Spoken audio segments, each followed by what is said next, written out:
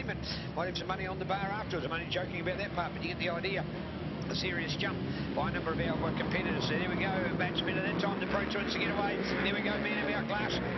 Taking a good break with them through the centre that time, so good to see down there. Of course, the man about glass ProTwins race team, absolutely awesome to watch, and keen to look for the split lineup. Of course, what we call a split is the fact that we'll also have our second group with the Smash Palace 125, so 15 of Rogan Chandler on the inside. Rogan last time said, but you didn't do an interview with us, and I said, well, because you weren't standing here by the podium. Oh, we were told to be on our bikes.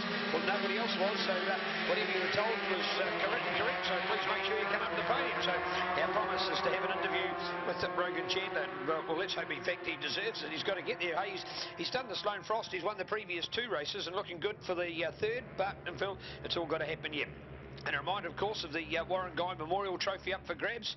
And not that you and I are the judges, spider of the Warren Guy, but hey, some names in there at the moment. Maybe is that a Paul Jamieson, a Chris Cairn? Yeah, maybe some of those. Oh, Daniel Harris. I think there'll be 3 of the contenders that I would quickly put into it, but I won't be the judge of that. We'll let some people more astute than me in 125 Racing judge that one, courtesy of the Smash Palace. We're away and flying with the 125s. We're back to the front of the field, so 2 races within the same class, pit class. Electronic results you can see there show the difference, and if you've got your program you'll be able to keep up to date with them. So nice to see our Dan Ormsby Motorcycle Training Pro Twin lineup with the Man About Glass race team doing it all. Man About Glass, of course, your glazing experts right here in Canterbury. Is it balustrade? Is it shower doors? Is it going to be a doggy door inside the other door, or a cat door? You name it, you can do it. It's all glass. Of course, in this day and age, in a day like today is a good example where you can keep out of the wind with some beautiful areas. So you put up a glass area. You might have a porchway, and you just cut across the end of the house, and you got the prevailing southerly, the coldest of the wind. You just put up a couple of glass barriers, you keep the southerly away, you make it well protected, it absorbs the sun and makes it a nice warm area. So think about glass as a more exclusive and better means of construction. So check it out with Man About Glass, your glazing requirement experts right here in Canterbury. So Man About Glass, keen to get him behind racing as he has for this event in the past, and certainly now this awesome 2-man team. And remembering they're tied on points, these two. The first race it was the champion of down to Charlotte over Bailey Perrodin, but of course in that last race, believe it or not, it was Bailey Perrodin that got it back on Dennis. Now, unfortunately for Rob Whittle, he's had 2 non-finishes, so that's a bit of bad luck, but I see he has made the start line again. So the Raglan man on the NTB Racing Metsa Time Motul, Moto TT Track Days, Raglan Roast Coffee, and Aberstands New Zealand gets plenty of good support, but he hasn't yet got a finish, and that's a major setback, because of course now he's 47 points behind Bailey and Dennis, so he's got a lot of racing to do out on the racetrack. So here we are with our Pro Twins. They're out in front of us here at the moment, coming around towards the Dunlop Dipper. Then we've got our 125s over on the back group. The 125s at the moment are in the hands of the 21 of Daniel Harris. So good work by Daniel out there, along with Rogan Chandler, Chris Kane, along with Chris White and Chris Wallinger. Then we go to Ashley Weller. Now Ashley got up on the podium last time, so to see him back in around 6th place with that group of 125s, he's got some work to do. So we'll be keen to watch out. Hey, Kiwi Motorcycle Company, remembering dirt bikes, road bikes, complete wheel bikes, race preparation.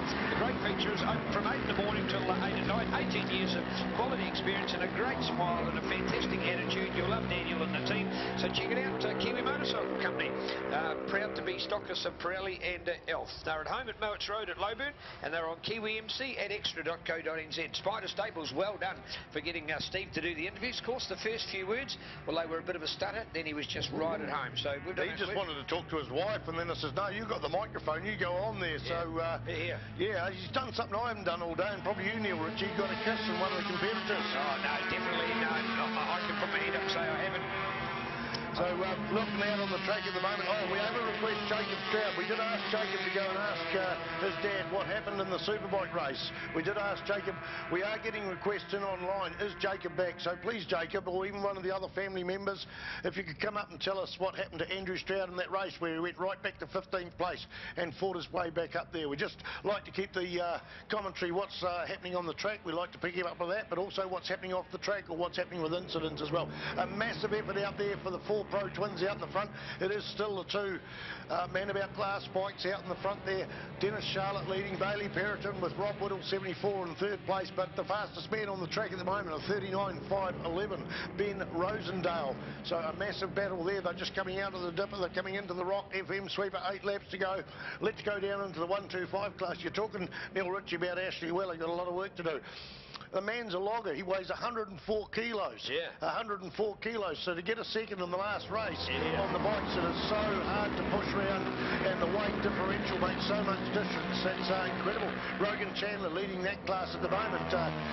Disappeared by a country mile yesterday. Had a pit lane start this morning and managed to get through back up there, but not having it all his own way. There's probably 6 bike lengths as they come out of the dipper. There's a battle going on for second place. It is Rogan Chandler, Chris Kane, Chris White and Ashley Weller. Another man that's having a little bit of a tough weekend, Dean Bentley. He says he's just about second to last, almost last in the Pro Twins. I said, what's happening? He says, I'm going as fast as last year, but everyone else has got faster and faster. So Dean Bentley still enjoying his weekend. He would like to be further up there. And thanks very much to the wife, Nikki Bentley, for making us lunch and bringing up to the commentators box as well. Neil Ritchie. In fact, keen to pick up because now we've seen the number 15 of Rogan Chandler, the upper Hunt rider on the TSS Red Baron, the lower Hunt Moto Mail Diamond Design. Godspeed Media Mum and Dad supported rider has gone into the lead. So, but hey, good credit there because for 3 laps we'd seen a great performance by the number 21 of Christchurch's Daniel Harris, and holding on there on the Dunlop Elf Race Supplies, www.mid.co.nz, which by the way is Motorcycle Imports Direct and Steve Ward Racing. Had a quick chat to Steve, always an honour to have him, of course, lap record holder since 2003, one of the longest lap records that's in place here at the Mike Pero Motorsport Park, so full credit to Steve. But hey, he'd found out just a few weeks ago there was only going to be 3 in the 125s. There's no way 125s can go, so therefore let's do our best to get some more bikes out on the racetrack. He's actually working on 6 different bikes. You heard it, he's working on 6 bikes. He owns some of them, he's leasing some of them, he's borrowing some of them. What it is though, is unfortunately he can't remember everything. And he had one of his bikes where he forgot to put the gearbox oil in, and it was able to last a number of laps until things went wrong, and then all of a sudden it was, oh hello, there's the bike not changing gears. They brought it in, broke the gearbox down. He was able to change 2 gears within the gearbox and get it back out. There was no other damage, and the same gearbox is now continuing to race. So an incredible story of a man who has missed the 125 racing in New Zealand, a meticulous gentleman of our 125 domain. And if there was everybody in our motorcycle sport was the gentleman that Steve Ward is, what a sport we would be. A, from the point of view of being the gentleman competitor he was at a heyday and still a lap record holder, more in fact to how much he's put back into racing and dedicated to 125s.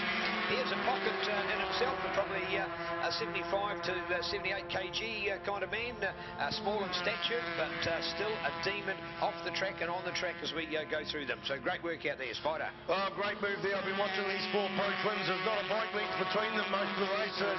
We've now seen Bailey Perriton go up on the inside of Dennis Charlotte, going into the Christchurch Casino Carousel. That's the first time I've actually said it well this weekend, the Christchurch Casino Carousel. So Bailey Perriton has gone into the front, but Dennis Charlotte's half a bike wheel in behind, both on Man About Glass bikes, and Rob Whittle, there's 74 machine on the Aprilia. He's done a 1:39.394, so he's the fastest man on the track. He's lying in 3rd place with the current New Zealand 650 Pro Twin champion, Ben Rosendale, sitting there in 4th place on the track. These bikes are broken away. The 4 of them coming onto the front straight. Then there's a gap back to Carl Massimo and Nathan Jane for 5th and 6th. Slipstreaming side to side across the start-finish line. 7,000ths of a second. It was Bailey Perriton. I didn't quite catch who went in the first corner. I think, in fact, it is Dennis Charlotte. Yes, it is Dennis. 7,000ths of a second. There's 2 bike lengths between 1st and 2nd. The same distance back to Rob Whittle, the 74 man who's done a lot in his world. Only took up motorcycle racing late in his life. Got his arse into gear and went to the Isle of Man GP this year and raced that, and have a good talk to Rob Whittle about his experience at the Isle of Man TT. Over towards the hairpin, Bailey Perriton takes a big dive up on the inside, shuts it in tight. This is one of the hardest corners to pass on, but he makes it stick, and he's gone back in the lead over and above the Man About Glass machine of Dennis Charlotte. 2 Man About Glass bikes, bright blue bikes, absolutely spectacular to see them on the track. Rob Whittle's still sitting there, and he's 3 bike lengths behind. Here comes Dennis Charlotte, trying where Bailey Perriton Perrotin passed on the last lap, but Bailey shuts the door on that. You can't even see two bikes here in the lead there. They come along into this very, very tight right-hander on the original circuit here at Ruapuna. Just had 4 quarters. Where they're going through was one of them. That's turn 2. They went off the end of the start-finish straight. It was a hairpin. That was turn 2. This was turn 3 where they're going through. They went straight ahead to the big sweeper. The dipper wasn't there, so that was the original circuit from the 1970s. They put the dipper in, and then in about 1995 they extended it and put another 8 or 9 corners. So that's some of the history of Ruapuna. But out there on the track, Bailey Perrotin's the fastest man on the track of that last lap, a 1:39.329. We saw a 7,000th of a second gap over the last lap. Now it's all about slipstreaming here. Here comes Dennis Charlotte at the side, 7,000th of a second. He has opened that up to 17,000th of a second. Oh, mate, action aplenty. They go into turn 1, and Bailey Perrotin tries up on the outside. Can he run round the outside? Wow, that's an amazing move. Remember, there's not much power in these motorcycles compared with some of the super bikes or the bigger bikes. He's gone back into the lead. The young man, originally from Ashburton, but now living down at, actually, I think he lives out the boot of his car, according to his parents, but certainly a demon on the racetrack, and it's good to see him come back with a bit of confidence. He lost a lot of confidence last year when he got onto the 600 and had 2 or 3 crashes that didn't like. Runs a little bit wide in the hairpin, and Dennis Charlotte doesn't need the opportunity to strike straight up on the inside. Now Bailey Perrotin is under threat by number 74, Robert Whittle. Don't forget, in 4th place, Ben Rosendale. He carries the number 1 plate in the Pro Twins for no other reason than he was New Zealand champion last year, so don't put him out of the picture in this race. Tight racing towards the end of the day here at Ruapuna, Neil Ritchie. And look out for Chris Kane, because I'll be looking at the 125s while you've been getting a quality update there from Spider and our Pro Twin lineup. Pro Twin, exactly as the name suggests, twin-cylinder motorcycles, and these are limited to the 650. So the Pro Twin, of course, SD, that's the 650, whereas you've got Rob Whittle, he's got the 550. That's the Aprilia bike. Now, the Aprilia SXV, of course, is actually an off-road bike. It comes out as a Moto Enduro machine, slight difference in the model there. So these are actually a completely modified motocross bike, but it's not in motard form. It's actually been turned into a road race bike, and that's been the difference. But it is more lightweight, it is more streamlined, it is more dedicated to racing. So he might be missing 100 cc's, but he's got a lighter weight bike than the boys in front of him. So something to gain up. And he's now done more laps than he's ever done before. Hold together, Aprilia, please. He's had some mechanical problems. Hold it together, Rob. We want to see your quality up and amongst these other guys. So great to watch and amongst our racing. So there it is, of course, with our Pro Twins lineup, courtesy of Dan Ormsby Racing. But that 125, and watching out, of course, for the 66 of Chris Kane. Just fantastic to see what Chris has been doing out there. But all of a sudden, just when it comes to making it stick, he sees it drop back a little bit at the moment. But I tell you what, all the Rogan Chandler show at this stage is they duck down through the dipper. Look at that, coming right underneath it. You see the size of it, because it is exactly a dipper. They've actually dug that corner out. They've used the dirt that they dug out to put on the outside, so it actually has one of the steepest cambers. Is probably, you might say, there's a reasonable camber at Hampton Downs. There used to be at Pukekohe, less racing done there now. What about Manfield and Higgins? That's got a nice camber too. But right in that dipper, it's quite a nice little camber, and it's a fantastic part of the track. And there we go with 15. And look at that now from the 66 to 63, sorry, to have moved up through there. The man in the blue, Ashley Weller, and exactly as Spider's talking about. I went and said hi to Ashley. Been a number of years. I've watched him mature and grow through racing. He is not a 125 pilot. 104 kgs. Politely, folks, that is not 125cc racing, and I say not for the politest of reasons. Drop 30 kgs, and how yes, you're in with a chance. You've got to be a jockey to be on a 125, because they are a lightweight bike. You need to be a lightweight rider. They've got no pet. Oh, there we go. Rob Whittle, I think. Rob Whittle gone. There he is. Down the Fulton Hogan race pave. So I think that is Rob Whittle. That's 3 DNFs in a row. Spider will give us a nod, I'm pretty sure of, but it was been a miraculous performance with only 2 laps to go. If he could have stayed there. So sad bad luck indeed as the number 74 fades out of the picture. He will be gutted, but at least he's making his bike last longer, but it's not quite lasting long enough. As Spider will be about to catch up as we catch young Jesse up here, so we might be able to get the update of that story that he's asked for. Change of position in the 125 class. Change of position. It is now, I think it's Daniel Harris has gone through there in the first place on the red bike, Neil Ritchie, with Rogan Chandler slipping down there in the second. They're coming up towards the dipper. I mean, there's a massive race out there for the Pro Twins in the front, and also also a massive race for the 125s. The bike there in third place goes in on third. That was an outstanding pass, wasn't it? Just about the pass of the weekend there, Richie. Oh, fantastic to watch. And look at that, all four of them. Now, we're talking about, when you come down to the margins here at the moment, so we've got Daniel, Rogan, Ashley and Chris in here. We've got now three Chris's, Chris White, Chris Kane and Chris Wallinger, so we can't go wrong. We'll get the right one in there. Pretty sure we've got the Chris Kane battle going on there with the 66. So let's look out for 66 to go. And keen to look out for through there, Chris to look out. And Rob, of course, dropping off the race pace. Spider. All right, we've been joined by one of the Strouds here, young Jesse here in his leathers. He's about 3'6" tall, and just asked him what happened to Dad, and he says the bike started cutting out. So I was going to put the microphone on young Jesse, but he doesn't want to talk on the microphone. But what a great young lad, and awesome to have him here racing. He was just about couldn't even touch the ground when he got on the bike out there, but certainly enjoying his racing. And thanks for coming to give us the update. Looking out onto the start-finish straight, I think we're looking at the two-man about glass bikes. There's still nothing in it. We saw 283 thousandths. It's now 132 thousandths between them. Bailey Perriton doing a 139.2. Dennis Charlotte a 139.3. So nothing in on the track. They disappear off the end. In fact, I couldn't even see two bikes going around that corner.